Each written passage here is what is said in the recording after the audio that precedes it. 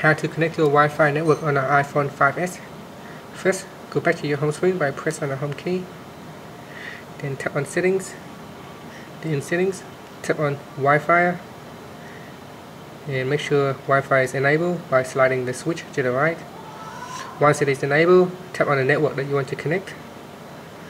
Then here you need to put in the password for the Wi-Fi. So I'm just going to put in the password now.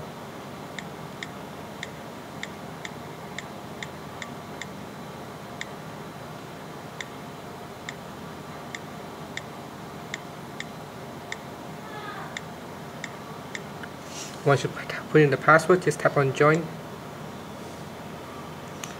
Once you have successfully connected to a network, you should see a tick next to the network name.